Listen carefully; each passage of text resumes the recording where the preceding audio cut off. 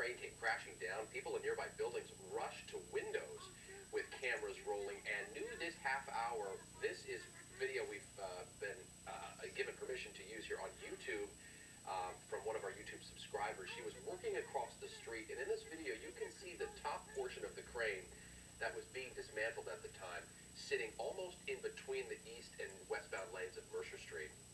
This video was rolling right after it happened. You can see fire crews just arriving at the scene. At one